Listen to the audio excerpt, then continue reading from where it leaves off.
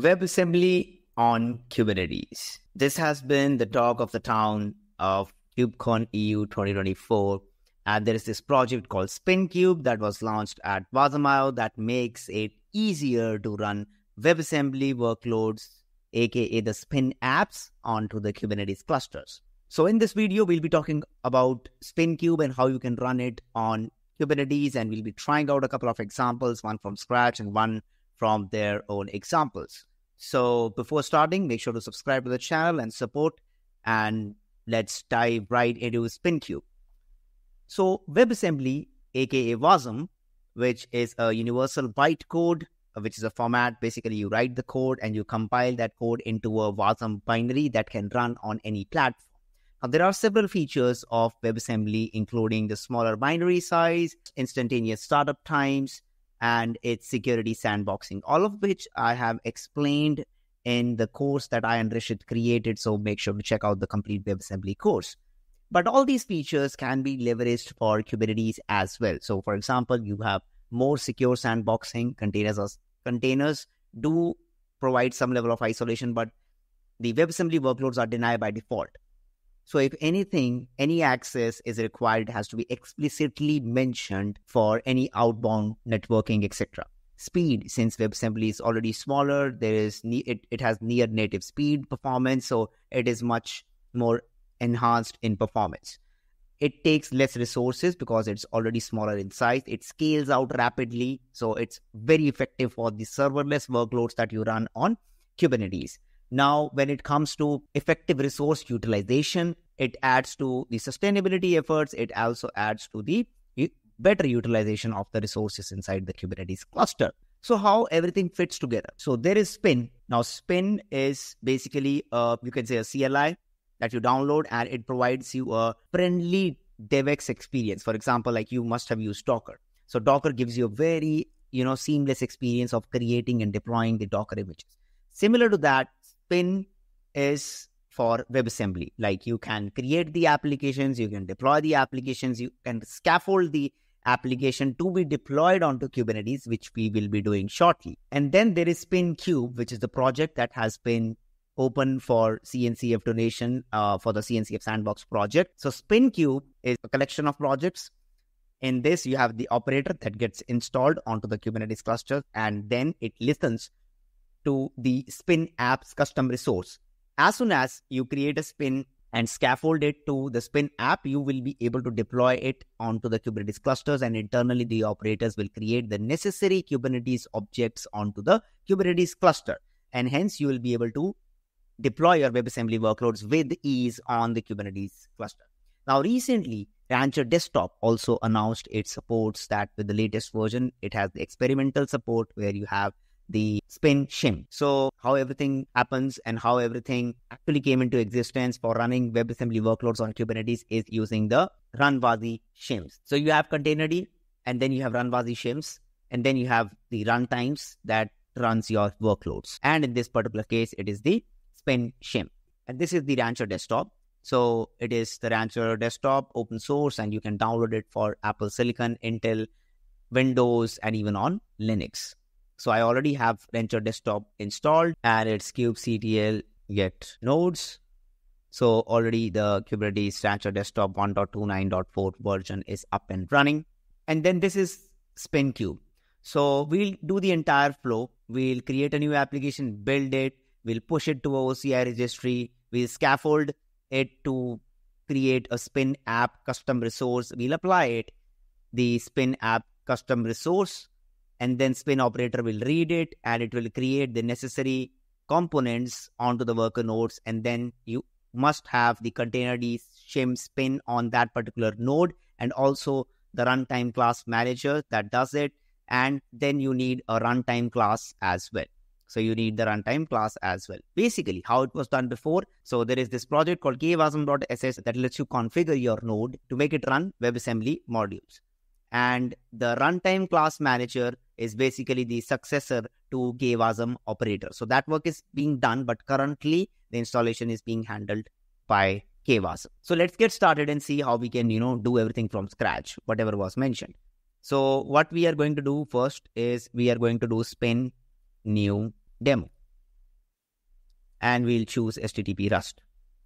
And we'll give like for kube simplify YouTube cd demo visrc lib hello from kube simplify. This works. Now we do a spin build. So spin build is complete, but what command it actually ran is mentioned in the spin.toml file. So there is this file called spin.toml, which has the metadata for the application and then the components, and inside the components, what are the allowed outbound hosts. So this is where you allow the capabilities. And the command for the build is cargo build, target, wasm32, wazi, and release. Now we do spin up. This is to run locally. So we can go to the new tab and we can just do a curl hello, and it says hello from kubesimplify. So this works. What we are going to do next is kubectl get pods -a. So we have these pods, and now we'll actually add the cluster components for Spinkube. One thing is there, like when you install Rancher Desktop. So this is Rancher Desktop, and when you go to the preferences, in the preferences, you can see in container engine, you have to have the WebAssembly enabled. So that is something which is you can do in the preferences section. Once this is done, and you should be able to get up and running with Spin. Now let's start the procedure for installing Spin. So we don't have to create the cluster. We need to install cert manager. So let's do that. Next step is the runtime class. Let's do that. Next step is the CRDs for the Spin operator. Let's do that. Next is the Spinkube operator. And last is the shim executor. So now if we do kubectl get pods -a, we should be seeing that cert manager which was there, which is fine, but we have the Spin operator which is running, that is responsible for checking off the custom resource of Spin apps and deploying the required Kubernetes objects onto the Kubernetes cluster. So we have everything set up. So what first we'll do is we will push the application to the registry. So what we'll do is spin registry push ttl.sh. ttl.sh is cool because it's anonymous. The spin demo 1 hour. The image is pushed. And now we will do spin cube. So there is this cube plugin that you can install with Spin. And then you can do a scaffold. And then you need to provide the -f. And it gives you a Spin app. So let's actually put that in spinapp.yaml. So this is the API version, Spin app, a regular Kubernetes stuff. And you can also give, different Kubernetes aspects, the regular, resources, request limit, all the stuff that you can give with a YAML file. So now let's do kubectl apply -f, spin app, kubectl get pods, container creating, running. So now we need to kind of test the application. What we can do is we can do a port forward of the application. So go to your Rancher Desktop application on the desktop and you can do the forward. Just click yes, and then you can do localhost. And here you go. Hello from kubesimplify. So the app is working. We'll stop this. And that's the very simple developer workflow of creating the application, staying on the single screen, and then scaffolding it using the similar tooling and then deploying. So you don't need much and you have all-in-one experience with your Spin. Now let's take a step further, and there is this repo called AI examples sentiment analysis. So AI examples, it has a lot of AI examples, and we'll be deploying the sentiment analysis TypeScript one, but we'll be deploying it using Spinkube, and we'll also be trying to use the GPUs in the whole process. So again, how you can do it with a single command is pretty simple. So I'll do spin build first. So it is building the sentiment analysis component. So it's done, and just to make sure it's running, let's do spin up, and it's doing with localhost 3000. Let's go and run it. And kubesimplify is awesome. Analyze, taking a bit of time, and we can see the spike in the CPU load. because it's using local cores from my Mac, and that's why it is taking some time. And you can see the statement is positive. So that's the sentiment of the statement. Although it took a lot of time, so what we can do is we will just try to use the same application, but run it against a different GPU. How do we run that? So there in Spin itself, there is a command called Cloud GPU. So plugin to enable the local AI development using the cloud GPUs. So let's do that. So Spin Cloud GPU init. So this is deploying the Fermion Cloud GPU Spin app, and it should give us something that we can use in order to use these GPUs for the app that we are running locally. And we are not changing anything in the application. So we'll be using the same application and provide different configuration. So that's the config that we have to provide, which is the runtime config flag. So we'll use it, runtime.config, and we'll paste this. And in order to get the URL from the dashboard, we'll go to Fermion Cloud, and that's the app URL. We just need the app URL. So it deploys onto your Fermion Cloud account. You can just log in using your GitHub, and that should be fine.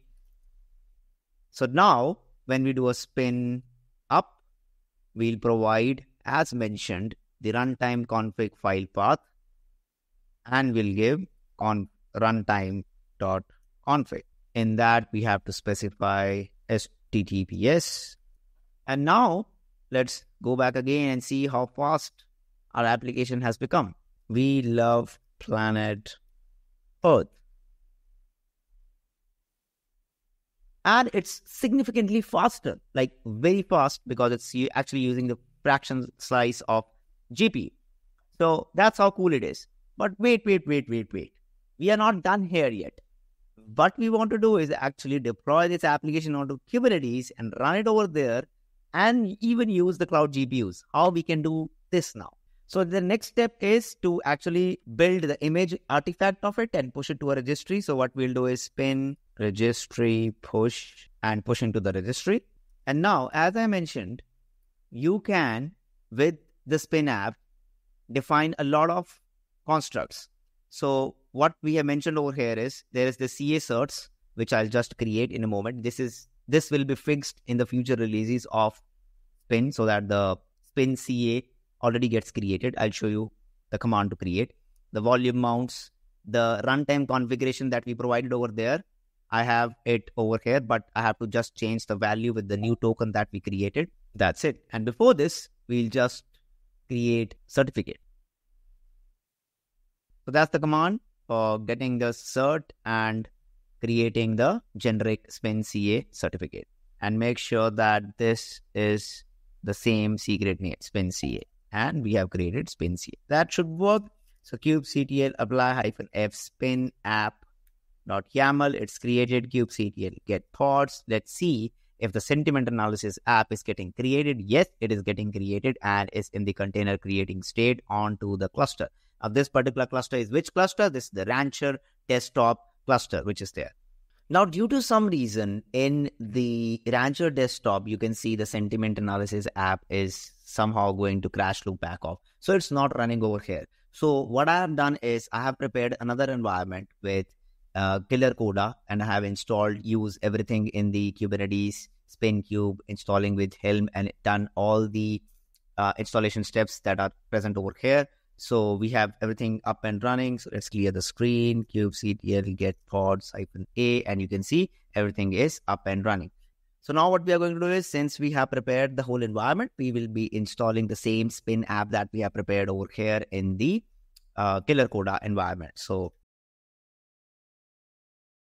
it's created, kubectl get pods, container creating, and we can see the containers are running.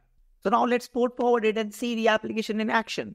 So kubectl get svc, and then kubectl port forward address 0.0.0.0 service, and then the port is 80. So let's go here and click ports and click 3000 access, and here we are. The app is running, and let's say hello, it's a lovely day today. And positive, it's still using the GPUs, Same application that has been deployed locally, running locally with remote GPUs, running on Kubernetes with remote GPUs. And you can do a lot with Spinkube. As you can see, there are tutorials of, how you can do event-driven auto-scaling, sharing, and all the other fancy HPA stuff. So that was it about Spinkube. Let me know in the comment section, what do you think about running WebAssembly workloads on Kubernetes? Yes, I have been advocating for running WebAssembly overall. That is why I created the course as well. Check out the course, get yourself familiarized with Kubernetes, with WebAssembly, and then start with Spinkube. Or if you are in the cloud-ready ecosystem and you just want to prepare and provision your nodes and make it WebAssembly ready, you can use Spinkube. It's going to be a CNCF Sandbox project soon. The application is already in. That's how you can run your simple app or even a bit complex app. Yes, there are some gaps when you talk about, like we saw in the Rancher desktop thing. I don't know, something was off, that it was not able to run the same image and app and the manifest that I showed, but it was able to run on KillerCoda. So here you go. You can actually simulate the environment on KillerCoda and try out Spinkube and run even the complex application. So yes, there are a lot of stuff that needs to be fixed, and a lot of stuff that the Spin, not only the Spin team, because since it's open source and it's being donated to the CNCF, so there's a lot of buzz and a lot of people are contributing, and so can you. So contribute to this kind of project, and that would be interesting to see where things go from here and how easy they can make to run other WebAssembly application and other installers, not only Spin apps, and how they can make Spin applications to even run the apps from other artifacts that do not have a spin.toml file. So it would be very interesting to see all these ecosystem. And yes, there is works in progress happening to make it happen. So I hope you like the video. And if you like the video, do not forget to drop a like, comment, and share it with your friends. Thank you so much. And also subscribe to the channel. Thank you so much for watching, and see you in the next one.